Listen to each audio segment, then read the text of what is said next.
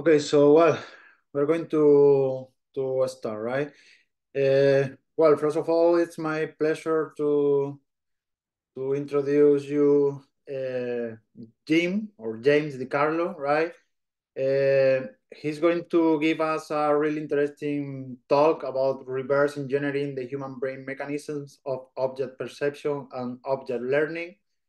Well, they gave me a really long biography because Jim is a really important person. So, but I'm going to say small things.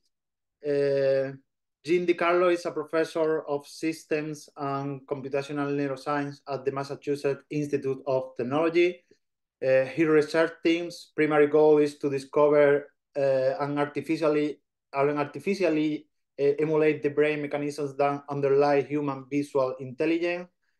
Uh, DiCarlo served as head of MIT Department of Brain and Cognitive Sciences from 2012 and 2021, and he's currently the director of the MIT Quest for Intelligence, where he and his leadership team are working to advance interdisciplinary research at the interface of natural and artificial intelligence. So yeah, again, it's my pleasure to have here James or Jim. That's all right. So Jim, the floor is yours. Okay, great. Thank you. I hope everybody can hear me okay. Can I get a thumbs up that we're good? Yeah, yeah, Oh, I can hear you. Yeah. okay, wonderful. Again, thank you for inviting me virtually here. And this talk is really meant to be as interactive as you guys want and can be as informal as you want. I tried to make the material not fill up the whole 50 minutes. A bit of disclaimer there. I mean, even though my title, I'd hoped to talk more about not just object perception, but object learning or learning of new objects. And when I put the talk together, I realized I'm not going to have time to do that and still give you guys a sense of the overall kind of goals here and some examples of progress. So maybe that's a talk for another day. So I apologize if those of you are coming to hear a lot about object learning, because I'm not going to say that much about it today, but happy to say a few words in the discussion. What I did try to do is put together a talk that will give you an overview, and I'll give you that outline in a minute, but I want to start by motivating a kind of something that I think might be obvious to many of you in the room, but it's not always obvious to a general audience, which is, okay, that's a human brain. And here's a quote from one of my favorite quotes from the late Francis Crick, who was the co-discoverer of the structure of DNA. And the quote reads, "You, your joys, your sorrows, your memories, your ambitions, your sense of personal identity and free will are in fact no more than the behavior of a vast assembly of nerve cells and their associated molecules." Now, this quote is sometimes jarring for people because it's basically a statement of materialism that, hey, we can understand who you are, everything you are, in a sense of physics and how parts interact to give rise to who you are. Now, and I sort of believe in that materialist goal. I think many of you do believe in that. But I want to give you kind of a sort of a related quote here about this object here. I mean, I have an example on my wall here. If you see, I often show my students, this is an iPhone. It's a complex engineering device. And I don't mean to say your brain is an iPhone, but it's a complex engineering device. And here's a quote. "Your remarkable favorite app, all its performance and amazing user interface are in fact no more than the behavior of a vast assembly of transistors." Now, I made up that quote, it says anonymous, but that was me, because it's basically making the same point that, okay, here's a machine, it gives this amazing performance, and you could say that it's just a collection of transistors, and that is both true, but not yet useful. So I want you to all accept that there's a mission that we're on together to understand the system on the left in engineering terms and how it gives rise to our minds. But that to do that, we're going to need something more than quotes at this level. We're going to need something that explains how all those transistors gives rise to the app, or how all your neurons working together gives rise to who you are, your identity, your free will, and all of that. Okay, so I hope you can hold both those ideas in mind at the same time as a motivator. It also maybe helps to go one level down and say, well, let's think about a complex engineering device by like this phone. And we know, of course, it's based on transistors. They're there on the left. But there's a stack of things that are built on top of that and levels of abstraction to ultimately give rise to the thing we call our amazing user interface. By analogy, human cognition, which is really what we're after. The reason we study brains is not just because brains are interesting, but because they underlie interesting behavior and cognition, or what I'll call broadly intelligence. And somehow neurons, these sort of billions of neurons in your head and the trillions of synapses between them, somehow that connectivity gives rise as a device to all of these things that we call remarkable behavior and cognition. And we guess at levels of abstraction and systems of neurons and brain regions and algorithms that might explain that. But our goal really as a field, I'd say brain and cognitive sciences broadly construed, is to find what I'll call systems models that are able to link across these phenomena, at least link from maybe neurons and their connections all the way up to complex behavior and cognition. And I'm going to try to give you an example of how that's been progressing in visual intelligence or visual cognition today. Okay, so again, this just to hammer home a bit the philosophy, what kind of answers do we seek? So we're not after, in my mind, theories or deep kind of Maxwell-like equations. Of course, the brain follows that. We're after something else. And that something else is, again, motivated by the idea that emergent phenomena of human cognition are emergent from a specific set of mechanisms, a specific neural network interacting with the body. And what we're after is that to understand these, we're going to need to explain them in the same way that any engineered complex machine, like an iPhone, are understood.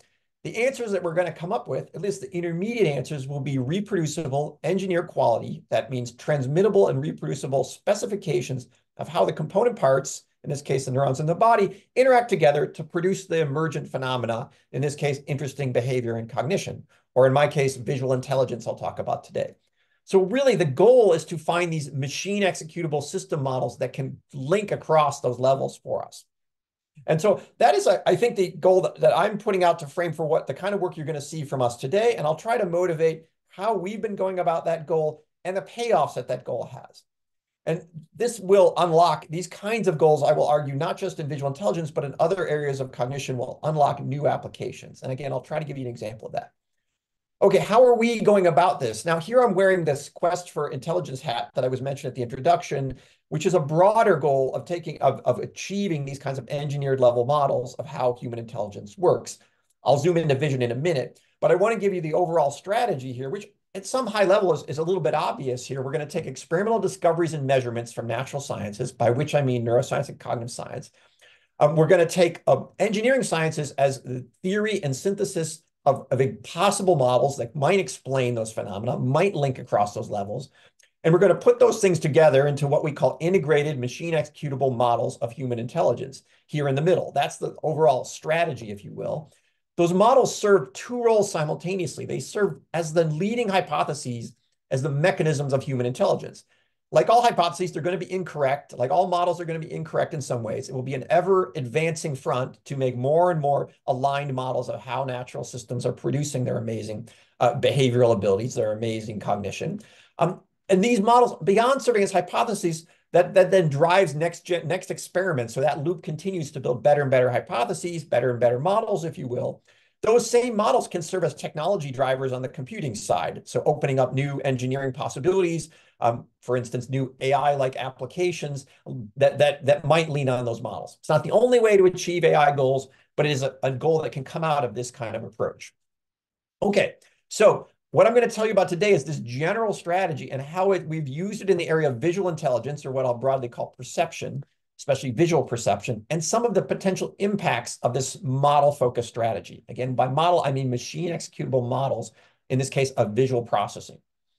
So I can't, this is the most important slide in my whole talk. The things I'm going to talk about, much of the things I'm going to talk about next are work from scientists that have worked in my lab or have come through my lab. And so I will try to acknowledge some of them along the way, but I want to acknowledge them up front, that all the work I'm going to show you from my lab is really done by these amazing women and men, and I'm really just an ambassador of their efforts. Okay, what I put together for you guys today was to try to first outline, for those of you who don't know much about vision, and I know this audience might be new to just hearing us, is just to explain to you the path on where our leading neuroscientific models of human visual object perception have come from and how we think about those models. And I'll spend the first 15 minutes or so explaining that, giving you background. So it's a bit of neuroscience, visual neuroscience 101, just to get to that in just 15 minutes. Then I will spend most of the rest of the talk talking about a specific topic that is in the area of adversarial robustness as it relates to object perception. If you don't know what that means, don't worry, I'll explain it to you when we get there. I'll talk about neural measurements related to this and behavioral guidance and how this leads us to think about certain kinds of health applications that the leading models might begin to unlock for us. And then we'll wrap up with some discussion. Okay, so let's talk about this leading scientific models of human visual intelligence for about 15 minutes. So again, the goal here is not, broadly, I'd love to understand all of intelligence. I think all of us would like to understand that, all our amazing capabilities. Here, I'm going to focus on visual intelligence. So for instance, when you look at this image, you might recognize this first as a person, maybe also as a woman, might recognize Madame Curie. There are something going on in your brain that's allowing you to do those kinds of processing. Of course, there's other things from this image that you could take, but this is a long-standing question in perception. How do we even know this is a person from these pixels and maybe even report the identity of this person? So for many decades, natural scientists, including myself, have been studying the brain regions that are involved in this, taking apart the anatomy as sort of outlined above, and I'll zoom in on this in a minute, and the behavioral measurements that we refer to loosely as our phenomena of perception, how well we're able to, for instance, recognize this person. So we have both neural phenomena and behavioral phenomena that come out of studying things like responses to visual images like this one when questions are asked. And I'm going to say engineering scientists, especially computer vision, have of course been interested in processing this often to similar goals, for instance, to identify the person. And the big picture that I'm going to tell you today is by bringing those things together, by engineering systems that try to do this in the style that the brain might be doing it, this has led to some of the leading machine executable models of core visual intelligence. Again, the same slide I gave you a moment ago, just now oriented around the question of visual intelligence, especially what I'm calling core visual intelligence that I'll outline in a minute. So this is the big picture of where I'm taking you in the next 15 minutes to explain that general idea, but I hope you just keep this kind of visual in your head. Okay, so let's back up and tell you how did we get into this and tell you a bit about vision. So visual intelligence is a remarkable capability. You can just demonstrate that by looking at an image like this one. You're able to do things like say what's out there. There are cars. Where are the cars? What are the pose of the cars? There are people. There are signs. There are buildings. There are trees. You're able to say things like, where is it safe to walk? And even plan actions around this just pattern of pixels hitting your eyes, just even for a glimpse.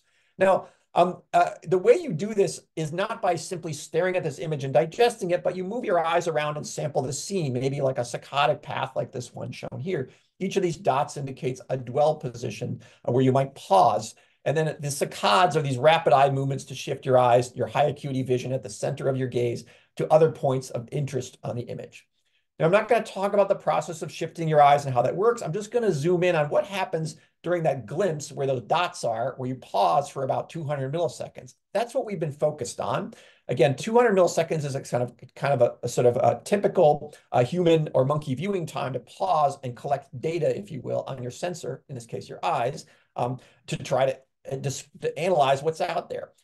I'm not going to talk about the full field of view, which is, of course, many visual degrees of visual angle. I'm just going to talk about the central 10 degrees, which is where you have your highest acuity vision. If you want to think about 10 degrees, it's like two hands at arm's length.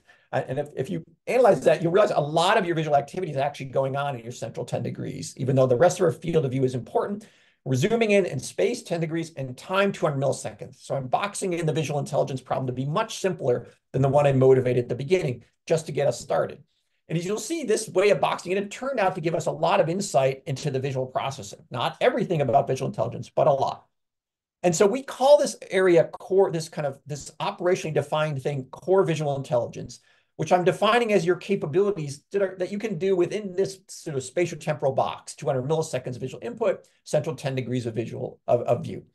So for example, core object recognition allows you to answer questions like the position and pose of an object or the category of an object. Like in this image here, you might report, I see a car, here's its position in horizontal and vertical degrees or on the screen if you touched it. And you might even be able to identify its pose angle if you had knobs to report that to us. In fact, these are things that we've measured. Okay, that's just one example. Of course, there's many possible images to do this in. And I'm now going to shift to say I'm motivating humans, but I'm now going to put up this species here. This is the rhesus monkey, and I'll motivate this a bit in a moment. The rhesus monkey here doing a task that is similar to one that we might ask you to do, where it's triggering a test image and reporting which category of object it thinks it sees in that image by pointing left or right. This case is not entirely controlled because you see the head is partly free. In the lab, we can control this much more precisely in terms of exactly what's hitting the eyes of the animal. But you can just to illustrate that these animals will readily do the same task that I might ask you to do to report the content of an image in just 200 milliseconds at your central 10 degrees. In this case, the content being the category report. I'm showing you now here the data from rhesus monkeys on the right, humans on the left. And all I want you to see, these are basically patterns of confusion among different objects. You see a list of objects on the left, And the colors indicate the difficulty of discriminating among objects. Red is more difficult to discriminate than blue. Those details don't matter. All I want you to take from this slide is look how similar these patterns are for the rhesus monkey and us humans. And we've done this not just at the object grain, but at the image grain as well. And what this shows us is that our close cousins here, the rhesus monkey, have almost identical abilities to us to do things like report the object content in an image like the examples I just gave you. Now, that might be surprising to you. It's not surprising to biologists that there's conserved mechanisms there. But here we can show us a quantitative match. So we're not even trying to, here we're studying the rhesus monkey not as a sort of generalized thing, like one might study a yeast to generalize to human genomes. We're studying the rhesus monkey as an artifact, if you will, that has the same abilities quantitatively as we do in this area. So if we could build models of the rhesus monkey, those models generalize quite readily to our understanding of human processing as well.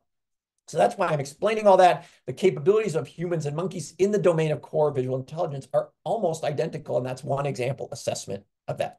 I don't mean to imply that humans are monkeys in all cases, but in cases of visual processing, this holds quite well, which is why this is a good model, an animal model for studying these properties. Okay, why are we doing this in monkeys instead of humans? It's because we know a lot more about the areas of the anatomy of the monkey brain shown on the right. This is over decades of experiments, a lot of anatomy, a lot of neurophysiology. I won't be able to cover all that, but there's the monkey brain on the right, the human brain on the left. And I want to sort of give you a big picture of how we think about the brain regions involved in visual processing. It's a set of visual areas called the ventral visual stream. Here I'm showing the cortical brain areas involved that, again, are collectively referred to as the ventral visual stream. They have both feed-forward and feedback processing that I'll show you in a moment. We are especially interested in the highest level of the ventral stream called the infratemporal cortex. It's critical for recognition tasks like the ones I was describing here. Lesions in IT result in deficits of recognition. Here's the monkey. Here's a monkey brain. You can see a fixed monkey brain just for you to get a sense of that actual object. Here's the anatomy of the ventral stream now shown in a more kind of biologically accurate depiction.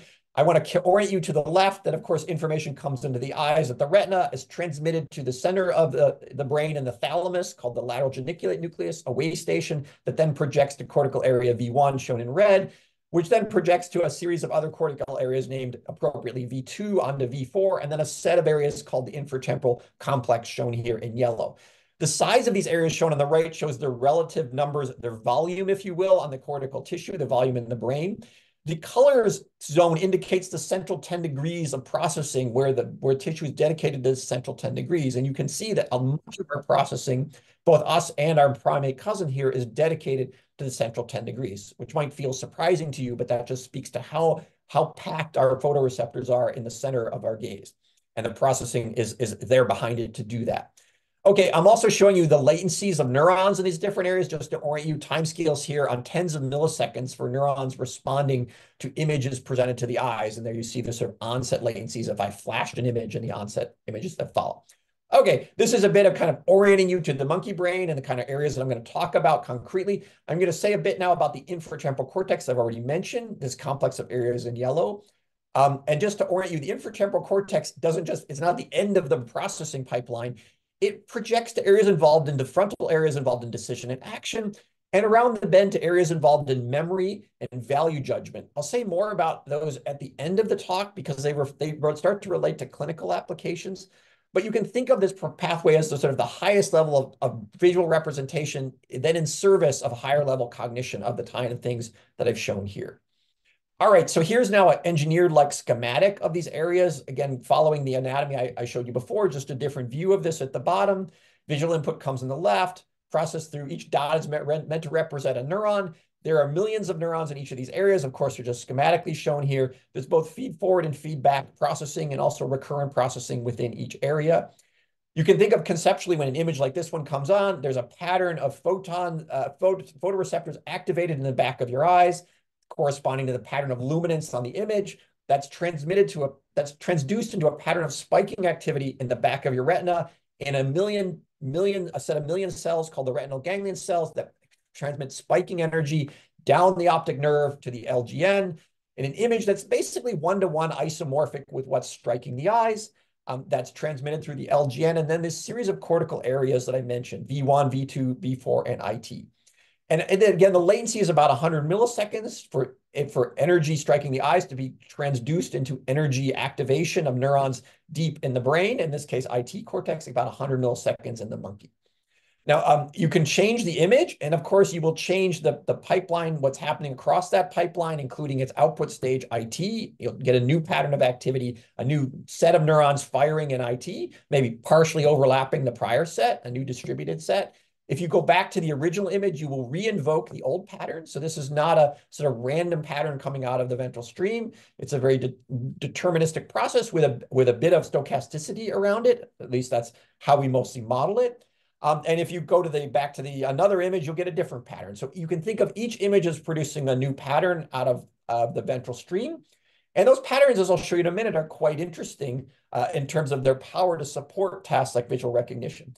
And the system can easily follow along at sort of rates like this, which you might notice is this is about 150 milliseconds, which is corresponding to roughly the rate at which you move your eyes that I mentioned at the beginning. So it's not surprising it can follow along. Okay, so that's IT cortex at the top of the ventral stream, a brief tour of monkey visual neuroanatomy and brief visual physiology. I'm going to show you a bit of data collected out of IT cortex and why we find this interesting. Just to orient you, these data are often collected, in this case, with chronically implanted microelectrode arrays, where these are implanted during a sterile surgery into the cortical tissue shown at the bottom. Everything is sealed up. There are connectors on the animal's head that allow us to then record over many days or months, often from the same neural sites, to measure their responses to various different images, to essentially sample those patterns that in IT cortex that I've been showing here schematically, that we can actually make these empirical measurements in the non-human primate. Here's an example of what those data might look like. Here's the response in a couple of non-human primates for a neural sample. This is a few hundred neural sites in response to one image that's shown at the top. Don't worry about the content of the image. Green means high response, black means low response. These are sort of spike rates, the numbers of spikes coming out over a time window of about 100 milliseconds, latency adjusted for IT cortex. And you can see there's a pattern of firing that emerges out of the IT cortex for this particular image. Again, some bright green, some dark. And you can just think of that as a distributed pattern of activity out of IT cortex. And here's another set of images. Here's 8 different images that are also tested. And you can notice the patterns different with each image, sometimes overlapping with the other patterns. But you can think of each image again as producing a new population pattern. Here's a whole bunch of images. Here's 2,000 images we collected. And again, for these same neurons. And in this case, the bars indicate different categories of where those images came from. I'm showing you all this just to give you the high-level view here that when we make these kind of recordings, not just we, but others record from IT cortex, what's been shown over decades is that these population patterns, they're not like photographs of what's on the image. They're much more powerful. So they allow, what do I mean by that? What I mean by that, you can do things like put simple linear decoders trained on, for instance, some of the images to say, hey, I think these are example images of a face.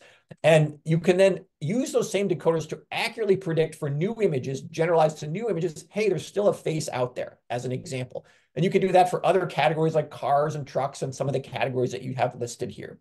And so the upshot is when you do linear decoders and you train them up on some data and you test them on new data, you will get the behavioral patterns out that look almost identical to the patterns that we get out of the human and monkey that I showed you earlier.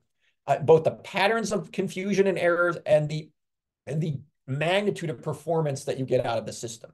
So we take these linear decoders as approximating what the human and or the monkey might be doing downstream of its IT cortex to execute that task, like report Madame Curie in the example I gave you, report a face, or report a car and its pose, for example.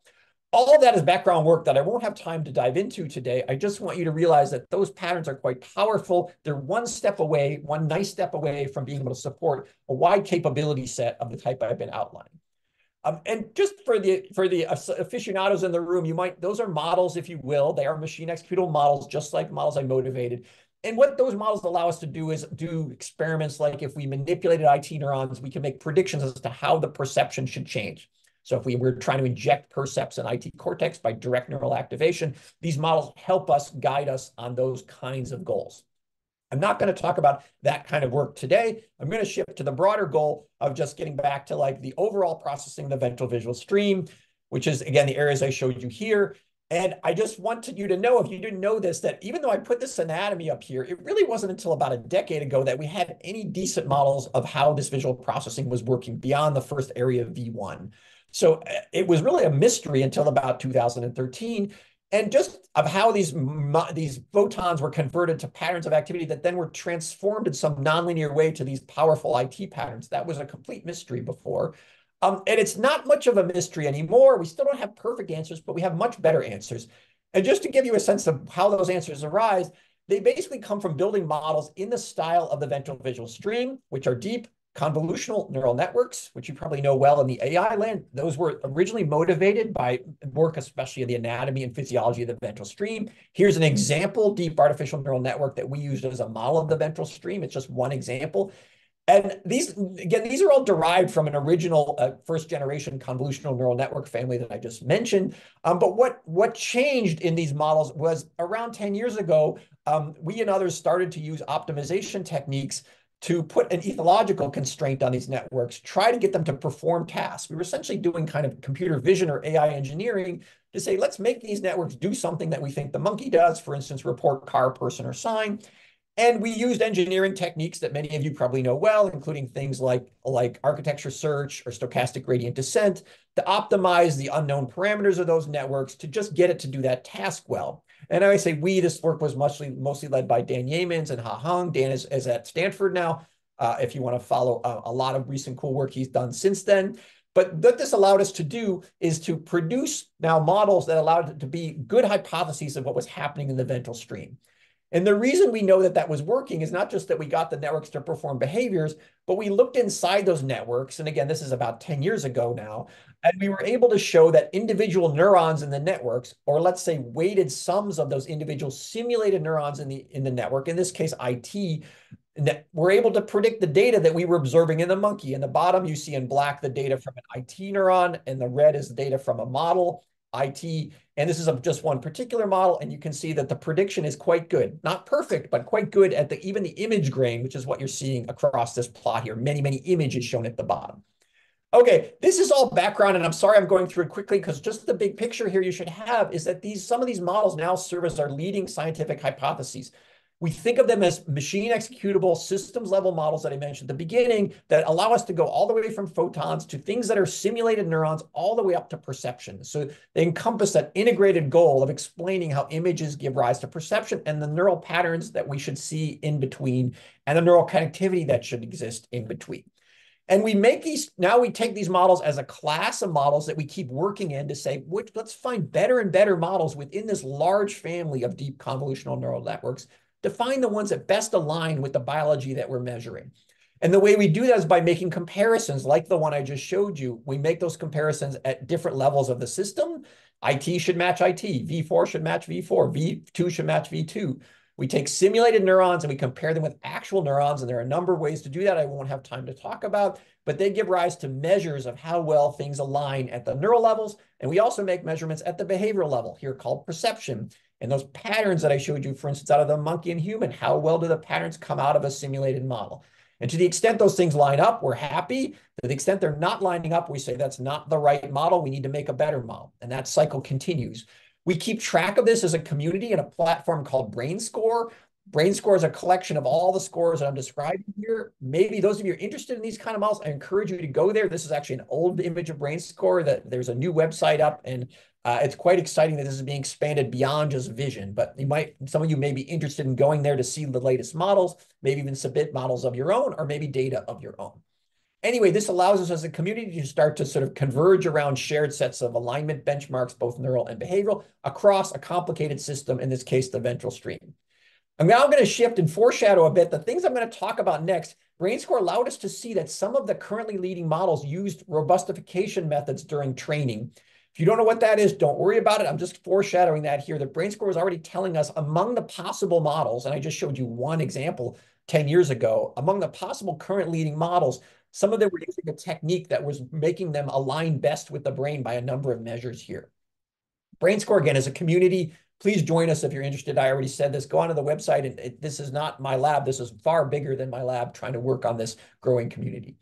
Okay, I want to now sort of come back to this big picture and say, now that I've introduced you to models of the ventral stream and how that relates to questions of core visual recognition and visual intelligence broadly, you probably already know this, that some of those models, those deep convolutional networks, became the leading computer vision models. They've been modified in many ways to drive a lot of AI applications. Of course, AI has progressed well beyond those kind of models, transformers and the like, for language and other things that you probably know. But that was some of the initial successes on AI, again, about 10 years ago, that motivated the neural networks kind of new era, if you will. I want to focus you on the left side of this plot, which is how these models are now being used as the leading hypotheses of human core visual intelligence that I motivated at the beginning. And this work continues today to continue to build new models and then to iterate and try to make them more aligned with the system. And again, I mentioned BrainScore as a platform for doing that. Okay, that was all background, and that might have taken a little more than 15 minutes. So I'm going to try and do 10 minutes on each of these things to get you through some of the more recent things that work has led us to. All right, adversarial robustness of object perception.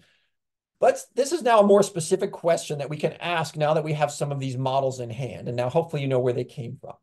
So many people have been asking questions like, why is biological vision immune to adversarial attack? Or we might say, is biological vision immune to adversarial attack? Now, what is adversarial attack? Well, if you don't know what adversarial attack is, I'm going to sort of introduce that here. Many ANN models of the ventral stream, like the ones I've been showing you so far, they have this strange failure mode. And this was pointed out a number of years ago, not by us, but by other folks, especially working in computer vision. And this was coined adversarial attack. And the basic thing goes like this. It's like once you have a model, now you can take a clean image like this one shown here, and it normally gives the output frog, and everybody's happy because that actually is an image of a frog. But you can use the model to work back through the model to find a specific perturbation to the image, a slight modification of the pixels, like this example shown here. And then you add that to the image and you get the new image at the bottom. And to you and I, we go, well, that still looks like a frog. It's a little fuzzier or something. But because this has been optimized against this particular model, with the model at hand, again, a machine executable artifact, a computer model, this has caused this model to now change its output. That's how those perturbations were determined. Now the output of this thing says, okay, now it's a turtle. And now we say, oh, this is a problem. I wrote yikes, because it's at least not a frog, but to you and I, it's still a frog. And this seems like a problem from a computer vision point of view. From a science point of view, you look at it like this. Human perception does not seem to be sensitive to this change here. But this model clearly is. It's changing its output from frog to turtle with this slight perturbation. And so what's going on? Well, scientifically, this means this model can't be right at some level. Again, all models are wrong, but clearly it's wrong in this particular regime. And it says, well, there's a mystery here. What needs to be changed? What's the next model going to look like that's going to make this less wrong, more aligned with human perception, and maybe also more aligned with human biology under the hood? And so that was a question that we were especially also interested in, because we want to always improve our models, not just accept them as done. And so we asked this question, and we think I'm going to show you, we have I don't think a complete answer, but we have a reasonable answer to this mystery at the moment. And I'll give you a sense of how we think about that. Again, not done, but gains in this front. So I'm going to show you that next. The part of this answer has actually three parts. The first part is that these robustification methods that I mentioned, that others developed to make models more robust exactly to these kinds of attacks, they produce new models, new parameters, if you will, new parameter settings. These models have more limited attack opportunities than the model I showed you on the left.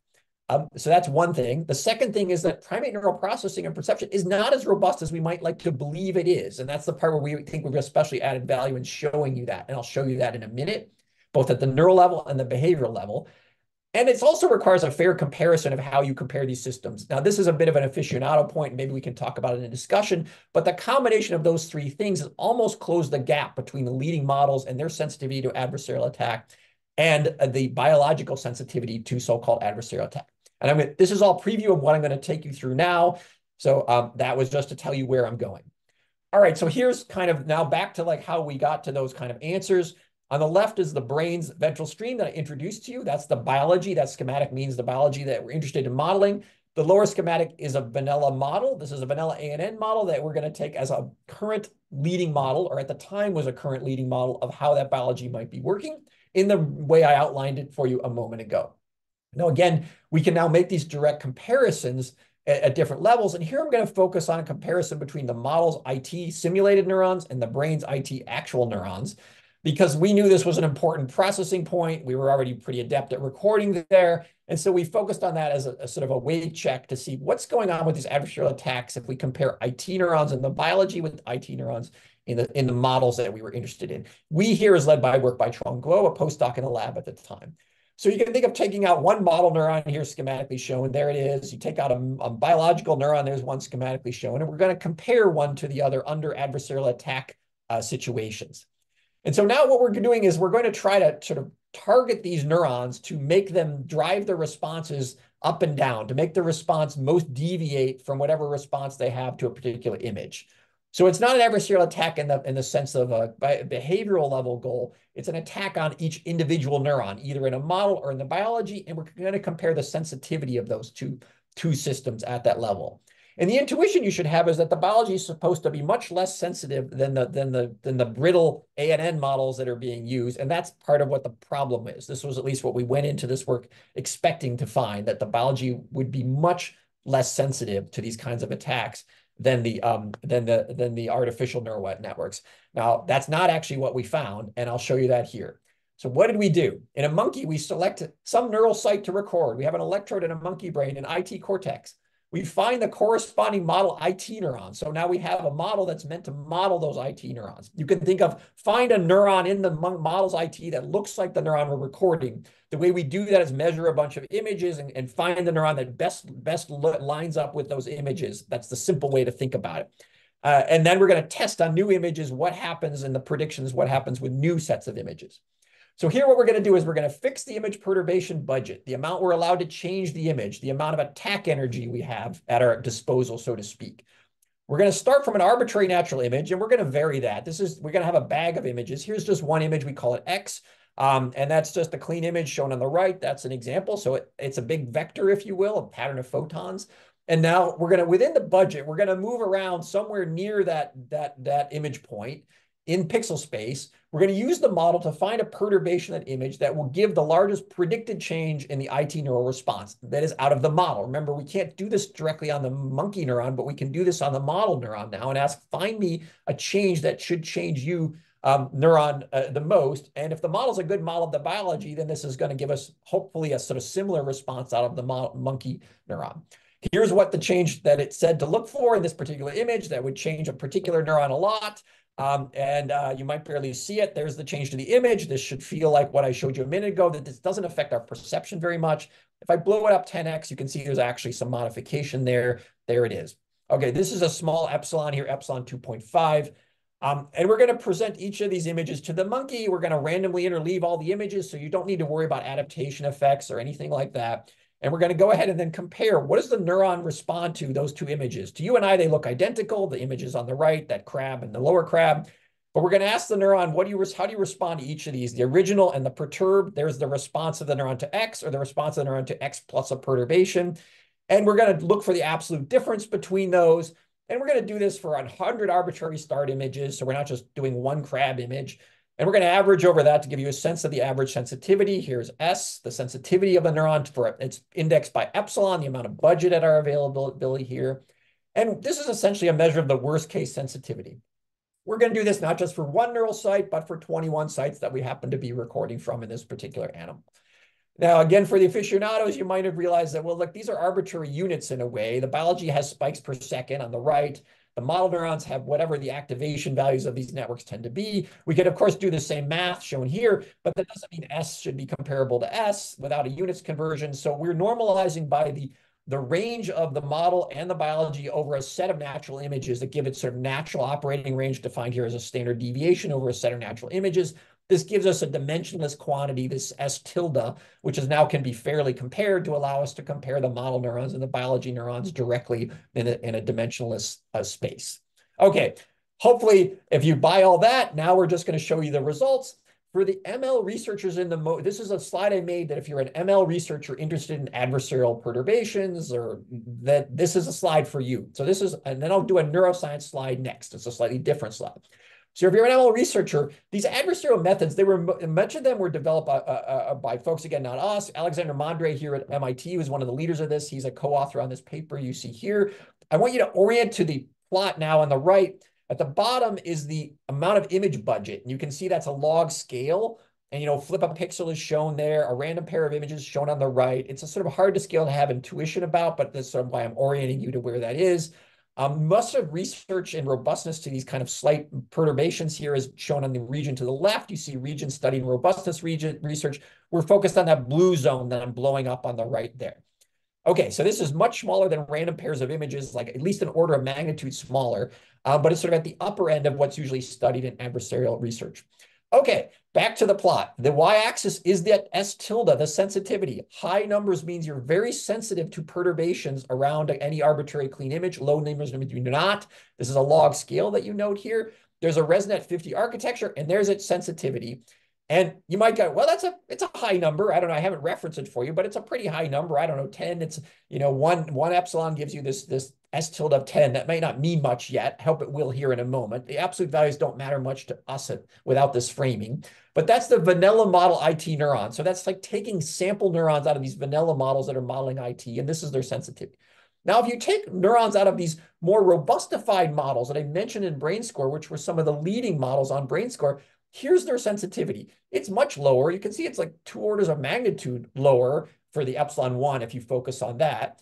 And so you could say, well, that's actually kind of nice. That's what those techniques were developed to do. They essentially overtrain these networks to adversarial attacks to make them robust to those kinds of attacks. So it's essentially achieved the engineering goal. It's lowered it, and this is quantifying the amount it's achieved it as a function of epsilon. Okay, the interesting part, if you're a machine learning researcher, is maybe not that, which you may already know, but this, which is that when we measure the biological IT neurons, again, using these comparison methods, that's where the IT neurons individually sit. So this is, we think of anything, a lower bound estimate of the biological neurons, because we don't have an actual way to attack them directly. We're using the models as a surrogate. So that's a lower bound estimate. You can see it's already, if anything, slightly higher. I think it's about the same as the robustified model neurons, given error bars.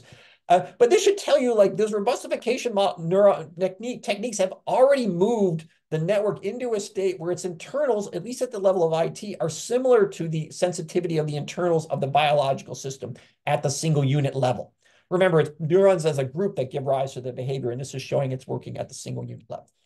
Okay, that sort of tells you something from the machine learning point of view. Now, from the neuroscience researcher motivated point of view, here's another way to look at this result.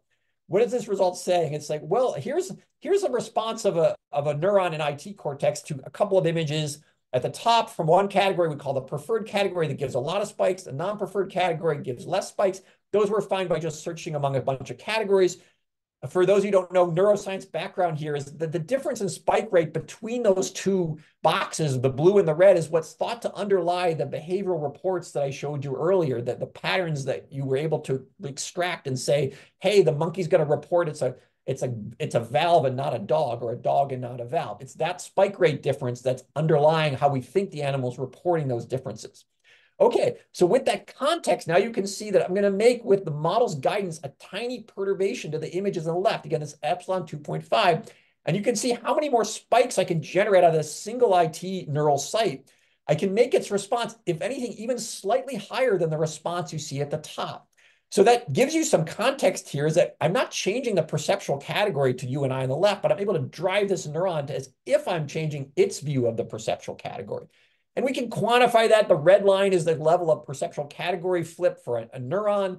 And here's the kind of, at about epsilon 2.5 to 5, you can see there's 20 some neural sites. Almost all of them have reached a kind of flip point that we've sort of driven them to an activation state as if we've changed the preferred category to them. So that's a very large movement in the neural response. This is something that neuroscientists really didn't think was true or capable of these neurons at this level of the system. They thought, again, they would be quite robust to these kinds of modifications. And this shows, with model guidance, we can find image changes that previously we would have never been able to find. We would have been guessing at random pixel movements, but now with models, we're finding specific image changes that can reveal that neurons have these hidden sensitivity avenues that we didn't know about before. And this is exposing that, one example of that in IT cortex. Okay, so that was an unexpected discovery. I just took you through that. In the interest of time, I'm just going to jump ahead. This, we might call this a failure mode, but it could be, it's a biological bug, if you will. Maybe it shouldn't have happened, but later I'm going to say maybe this is an opportunity that we should think about in doing some health interventions. And I'll return to that if I have time at the end. Let me quickly, in the interest of time, because I see we're running a little short, I'm going to now go to shift to the next part of this talk, which is motivated by what I set up here, that the IT population, remember I sort of showed you individual sites. What's going on here? Our perception seems like it's like robust to these changes, even when you were looking at those images I showed you, but the neurons under the hood, I'm telling you, can be dramatically changed by slight perturbations, adversarially driven perturbations. Maybe what's going on is the population as a whole can't be modified, and it's that whole population that, of course supports our behavioral percepts or reported percepts. And just individual IT neurons is a nice parlor trick, but really the whole population can't be moved. Maybe that's what's going on. That's something we wondered about. We had some evidence against that. One piece of evidence is that it wasn't as if all the IT neurons are moving in the same direction all at once. We have ability to control them individually to some degree, and that's what's kind of schematized on this slide. This sort of heavy diagonal is all I want you to see here.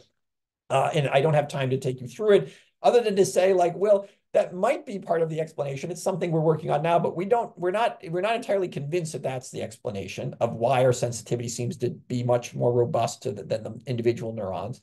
Another might be like, well, remember this model of like linear decoders that live between IT and the percept, maybe that's an inaccurate model. Of course, it's just a model. There's maybe more fancy mechanisms that live in the brain between IT neurons and the actual category report that we perceive, or our perception, if you will. That's a possibility. Or maybe the human perception is really not really quite as robust as many of us like to believe it actually is. And really, these are not exclusive. All three of these things could be partly true, but these are the areas that we've been working next to sort of say, well, what's going on here? And when I say we, now I'm going to shift to measuring area 3. Area 3 was the easiest for us to work on right away. So we started with that, just measure human robustness to these kinds of perturbations. And this was work done by Guy Gazib and Michael Lee, shown at the bottom. And I'll show you that next. So this is the second part of this last section of the talk. We're now doing behavioral level measurements. So what we're going to do now is we're going to do similar perturbations, but instead of measuring neural responses in IT cortex, we're going to measure behavioral responses in humans. What we're trying to do is perturb the images to change the perceptual state of the humans using that neuroscientific model, or our leading neuroscientific model. And we're going to, again, do this within a budget limit on the magnitude of allowable perturbation. So here's how this goes. In effect, you have a model, you have a behavioral output of the model, you have a bunch of logic outputs that might say, what's the probability of it being a dog, a crab, or a frog, or in this case, 10 different categories. And this image it thinks is mostly a frog, and that would be the sort of stated behavioral report of the model and what it would predict the human would say in this case. But you say, let's change the images just like the original adversarial attack to make it think it's a crab or something. So now we're going to work back through the model just using the adversarial attack methods that were already developed by others. And just to give you a sense of, again, what's going on, you've got a point in pixel space and image space. You're working within a budget envelope. You take steps guided by the model, and you eventually stay on that budget envelope, and you find an image perturbation that's within the envelope, but still produces a large change in the output of the model's behavioral report. In this case, it's decided to report crab instead of frog, similar to what I motivated at the beginning. That's the perturbation that we're going to apply. We're going to do that. There's the perturbation. Go ahead and apply that. And now we're going to test human sensitivity to those same perturbations. We're not the first, by the way, to measure humans in this regime, but I think I'll show you. I think we've done this in a more systematic way than been done before, and we've done it with longer time viewings, and we've done it with these more recent robustification models. So here's how we tested humans.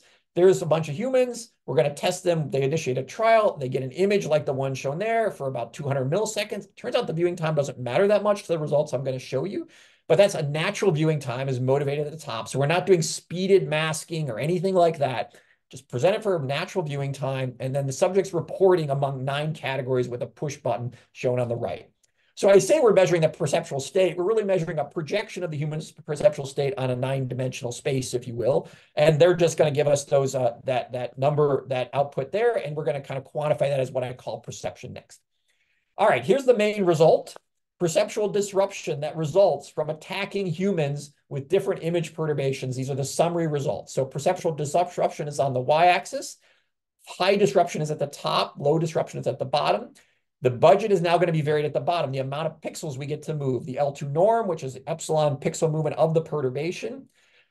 Everything I'm going to show you here is in this so-called low regime, what we call low regime less than 30, which you might notice is slightly higher than the neural regime I was showing you earlier.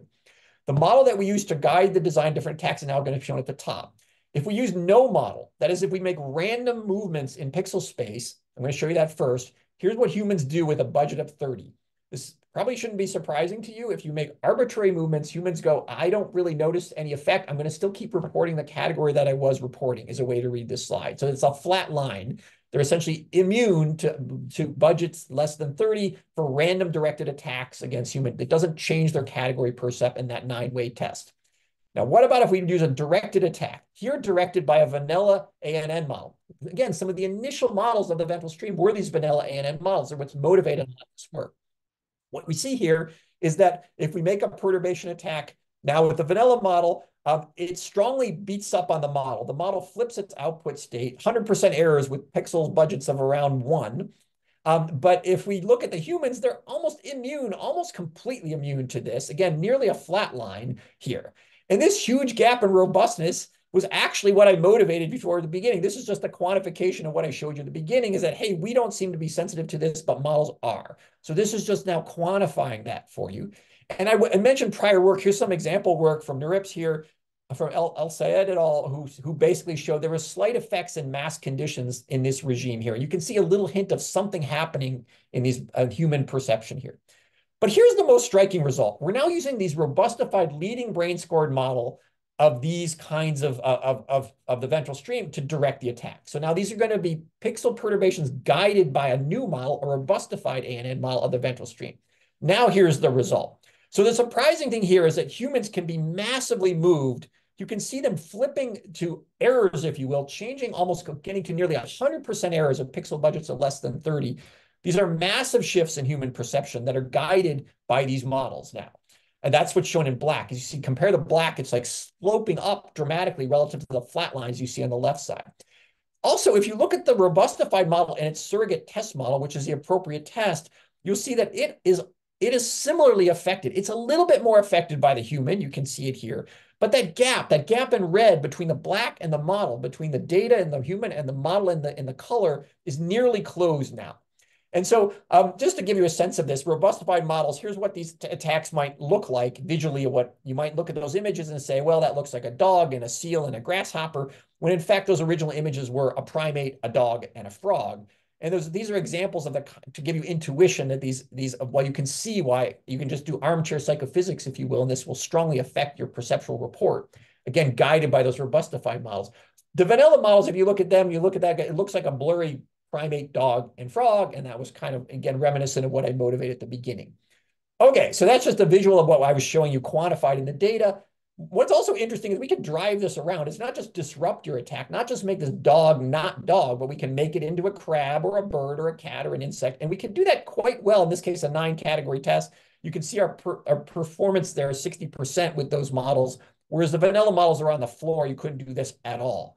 So again, not perfect within a pixel budget of 30, but already quite good, which is also really quite interesting and powerful. There's some visuals on that. In the interest of time, I'll jump ahead to kind of get to conclusion here. Okay, so just a big picture, what everybody might have thought before this research is that, hey, if you pick an arbitrary image, nearby that image, human category percepts are quite robust. That is, everything in there is green. Everything's going to be called a frog.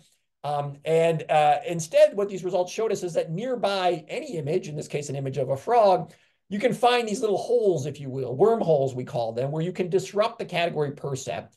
Those can be found by certain types of models. In this case, I was showing you robustified models can find these wormholes. The vanilla models here shown in blue, they make movements which they still would say in frogland, they don't find those wormholes so dramatically or so accurately, not really at all. And so this is a visual of what's going on if you think about the high dimensional space of pixels. Moreover, the names of those wormholes, their color, their category, if you will, it's a dog or it's a crab or it's a frog or it's a house, whatever category you have, they're properly named. That is, when the model says it's going to be a dog, the human also says it's going to be a dog. And so it's not just that there's disruption, but the pattern, the exact type of disruption is aligned with the model.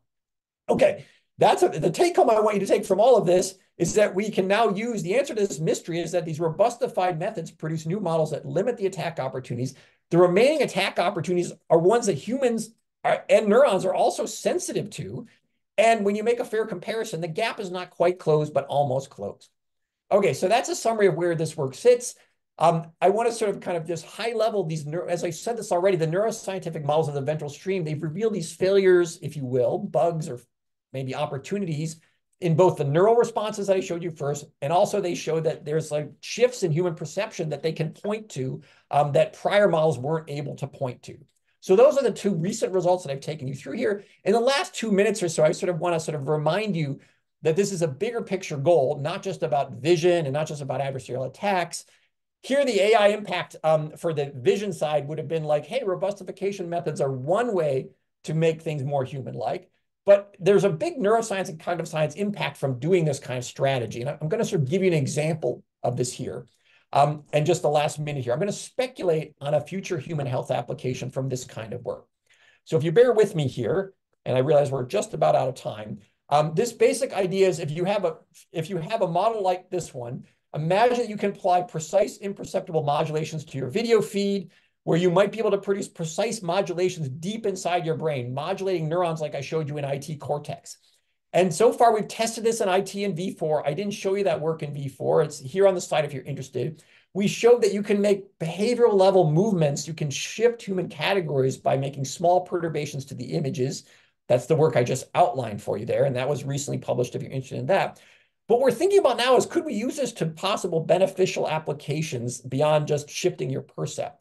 And just to help you understand why we think about this, remember these parts of the brain, as I introduced in the outline, they project to other parts of the brain. For instance, basal ganglia involved in decision and action, perirhinal cortex involved in memory, prefrontal cortex involved in task control, and another area called the amygdala involved in things like emotional state and anxiety and mood disorders. This area is implicated in those areas, and it's thought that if neurons in this area could be precisely modulated, it might lead to improvements in, for instance, affective mental state, such as anxiety or mood. So Alina Peter showed here is busy recording in monkeys now, and we're trying to extend our models to allow us to put in slight perturbations to the images that might modulate specifically amygdala neurons without modifying perceptual states, we hope, so that you might imagine living your daily life in your perceptual state, but having a slightly modified input to your amygdala, which might be used as a non-invasive treatment, for instance, with AR glasses. This is the kind of things we're dreaming about using these models at now, and we're doing initial tests to see if that might be even possible. With that, I'm going to just remind you that human intelligence is a very broad goal. I've just been talking about vision and core recognition. Many of my colleagues are working well beyond that in other areas in the same style of building models that can extend to other parts of intelligence and have similar payoff application goals in terms of AI systems, educational goals, health goals like the one I just mentioned, and really ways to even recognize how to avoid social conflict as we build models of how humans socially interact. With that, I know I'm over time. I'm going to stop and end. And if there's any time for questions, I would be happy to take them. Thank you. Thank you so much, Jim. This was a really impressive talk, to be honest. So, well, time for question, please. So you're free to ask whatever you want.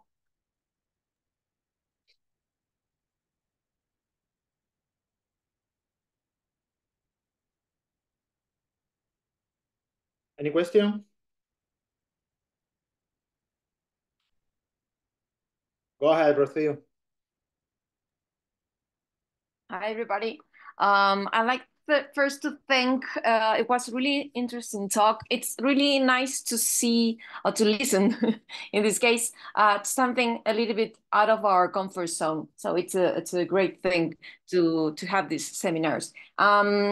I'm very curious about the type of neural networks. So you talk about vanilla ANN, and I work with spiky neural networks, and I'm curious about if you thought about trying different types of neural networks, more similar, more biologically plausible, to see if there's a big difference between them. Yeah, that's a great question. Of course, we would love the network to be spiking and then match to all the spiking details of the brain. We sort of chose this level of abstraction of sort of mean rate. You know, we usually think about mean rate networks, and these current ANNs are just modeling the mean rate in our hands. But you're right, they're not fully biological in that goal. it's harder, as you know, to build spiking networks and then make them perform in all these ways. So that's kind of operationally why we've been in this regime. As you notice, we're still getting a lot of traction with these sort of, again, no models are perfect. This one clearly is. No models are right. What's the George Box book? But some are useful. This model level is already still quite useful in a lot of the ways I've described. So that's why we're still sort of staying in that space for the moment, not because we're not interested in the spiking networks, but because we're like, well, there's a lot of things still to do at this level of abstraction of mean rates. But I would love it if you or others would come up with a spiking network that would be a model of the ventral stream. You submit it on BrainScore. It would like be the leading model and be even better. That would be my dream. But it's been hard. That gap still seems like it's still hard to cross, but I'm glad that folks like you are interested in that. I am interested in it too. It's just not, that's much harder engineering. And so we haven't done that as much for partly those reasons, which are, not the best reasons, but it's just practically harder to do. So I hope that's, it's not a great answer to your question. Other than like keep going and maybe look at the BrainScore platform. And if you had suggestions of here's a kind of measure on BrainScore that would reveal the power of a spiking network, please put that up as a metric that will push the field to build such models. That's kind of would drive them to not just explain the mean rates, but something about the spike timing patterns that's reproducible, something that only a spiking network can do. That would be the other way that I could try to engage on that, kind of wearing my empirical hat and my BrainScore community hat.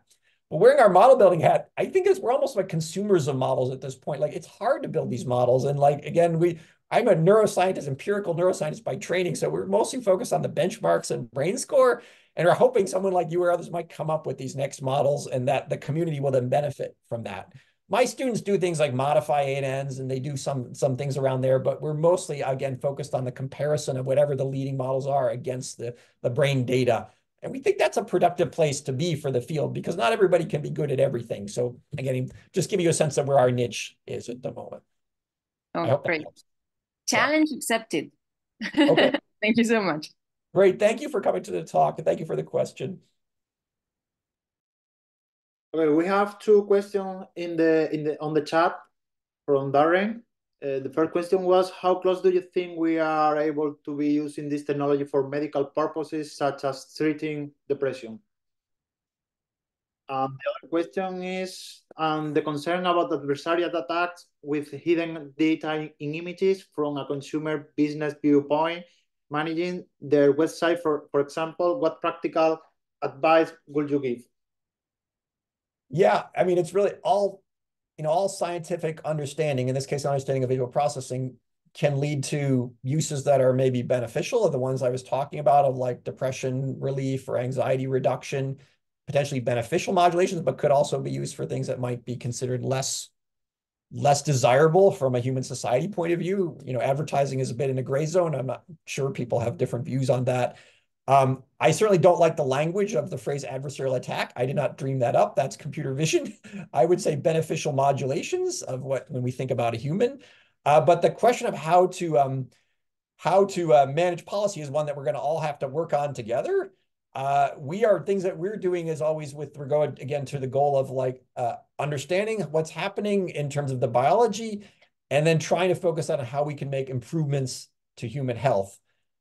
We are certainly not ourselves pursuing those other applications of advertising and other things, but it is true that these same models could be used to start to do those things. And that's a broader discussion, bigger than my lab, as to how we as a community, as a human community, manage those policy goals. And I think that will have to be through various forms of regulation and so forth. But I think that's all I can say on that at the moment, other than our goals are to improve human health.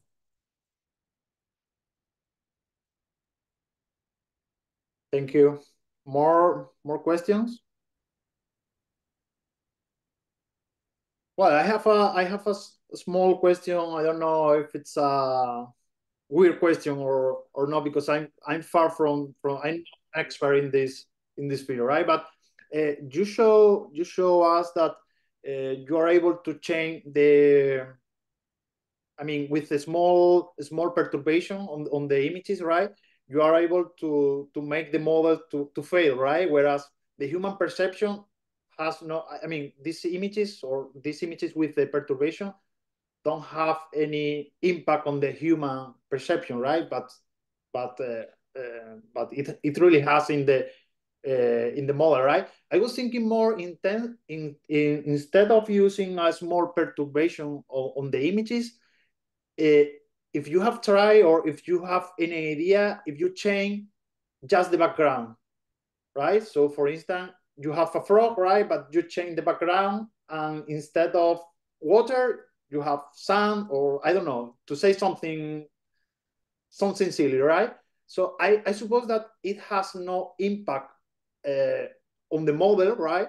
But maybe it could have a huge impact on the human perception because, it depends on the time you are looking at the image, right? But if you have a small few time, right, for watching the image, maybe your perception of what you are watching is completely different. Whereas maybe for a model, for a computer, right, it has no impact, right? So I don't know. It's a silly question. I don't know if you have tried or if you thought about it.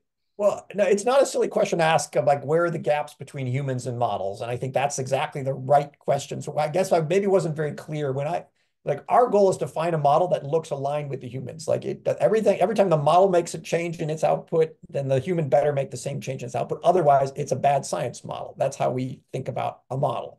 And what I'm showing you on this slide on the right, you can think of this, there's two models here. There's a blue model and there's a red model. And the blue model does exactly what you said. When you try to give it a certain input, it generates an input. And when you use its surrogate model, it basically is sensitive to that attack. It will shift its output, but the human does not. And that's the black line. So there's a gap, a difference, as you say.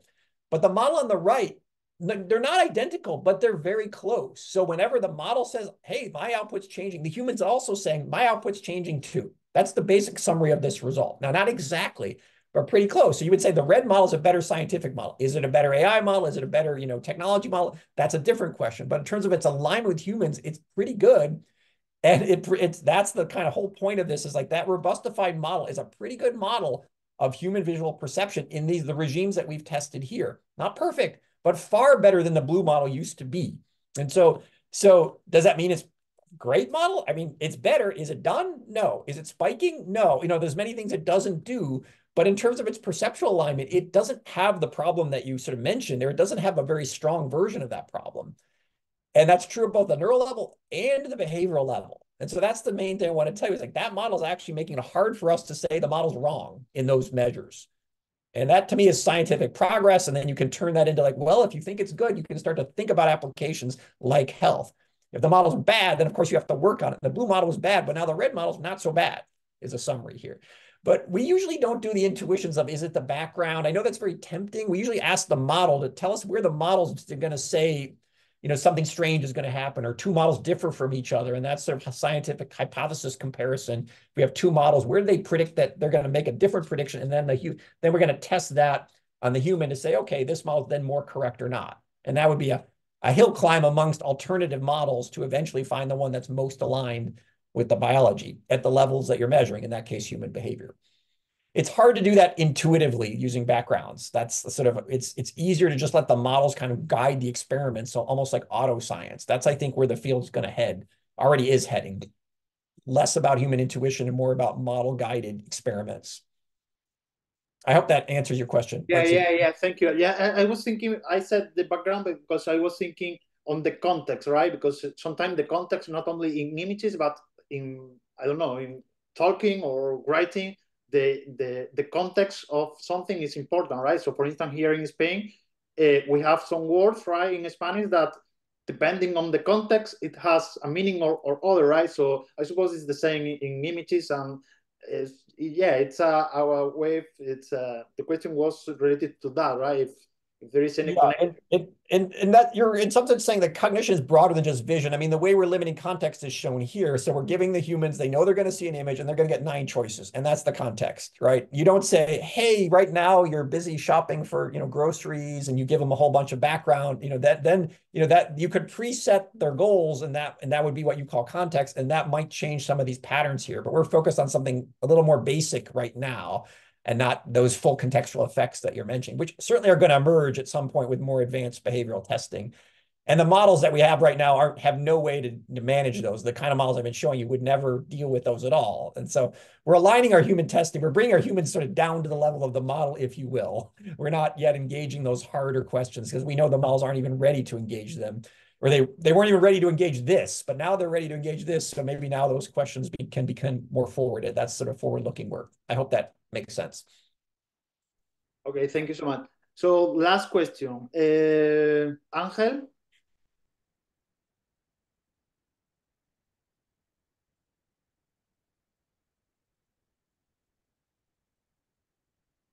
Okay, if you can talk, just write.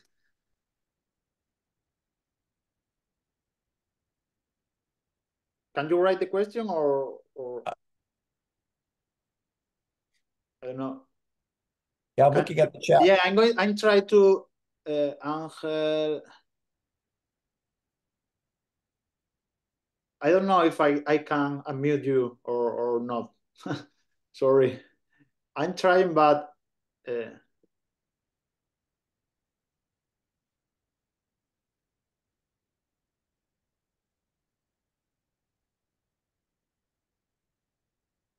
I can't. okay. So what? Well, if you want to send a question by email, you saw my email at the end, DiCarlo@mit.edu. I'm happy to answer. Yeah, If anybody was interested in this and wants to chat offline, just drop me an email and I could Zoom with you if you. Okay. I put my at the end. It was DiCarlo@mit.edu. Sorry, I'm jumping ahead. If you feel free to email me. Okay. So thank you so much. So well, that's all. Again, thank you so much, Jean. It was for me. It was a really understanding talk. Again, I'm not expert in this field, but it was I was engaged of your talk for sure. It was really really interesting, right? So well, thank you so much again for being with us, and thank you everybody for coming to the talk, right? So thank you for having me. Yeah, thank you. Bye. Bye bye.